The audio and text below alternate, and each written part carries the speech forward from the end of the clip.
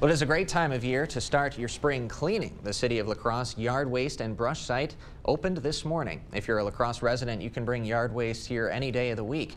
We spoke with a man who was waiting patiently for the site to open today. He says he appreciates it because he uses it about 3 or 4 times a year.